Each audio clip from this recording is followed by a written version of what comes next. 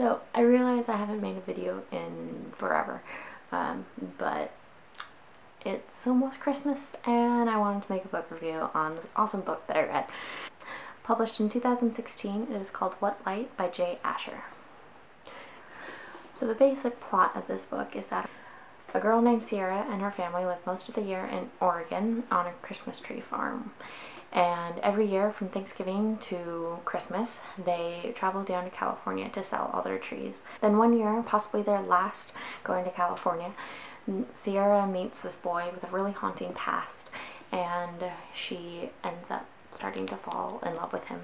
And she really starts to feel her heart being torn between her life in California and her life in Oregon. So basically it's all about this family in Christmas time and cheesy romance and teen drama and people trying to escape their past and looking towards the future, and it's just amazing. It's a wonderful Christmas story and I absolutely loved it and I highly recommend it. So now to the review part of this video.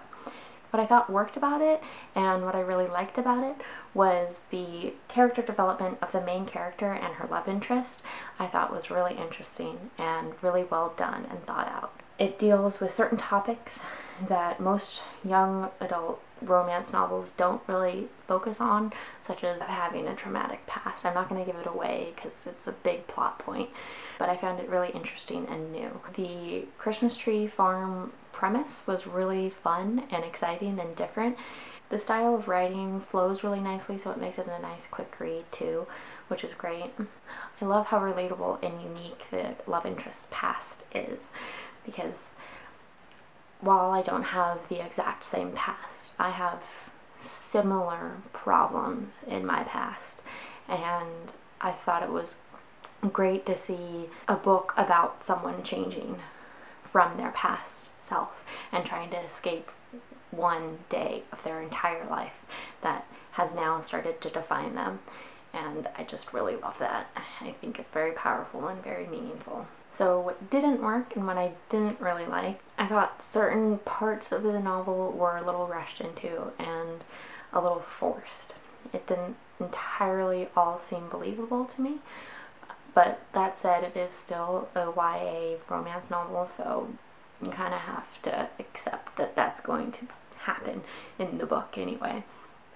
So all in all, I still really enjoyed it, but that is one thing that kind of bugged me throughout reading the book. The other thing is that I felt like the timeline was really muddled.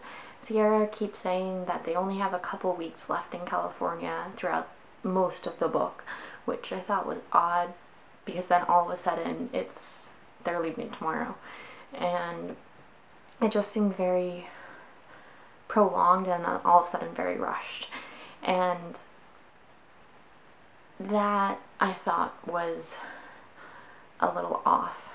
But that could also just be how the author was trying to present how Sierra feels, is that that's just how time is progressing for her during this time in California, slowly and then suddenly. Still, I found it a little distracting. The last thing is that I thought that the friends' characters were not very well developed. The relationships between the characters were well developed, but the characters, they seemed rather shallow through most of the book, even though Sierra's clearly very close friends with them. And Sierra does not come off as very shallow. Overall, I really enjoyed the book and highly recommend it to anyone who would like a Christmas Hallmarky channel type of book to read this Christmas time. I'm definitely keeping it on my shelves to read for next Christmas. I will rate this book overall, I think, a 3.5 out of 5, because I did enjoy it, I did really love it, but it had some clear flaws in it, which is why it doesn't get that 4. And if you've been watching my videos, you know it's very hard to get a 5 out of 5 for me. But that's all for now. I hope I will see you soon. If I don't see you before Christmas again, then happy holidays, and I hope you all are well until the next time I see you.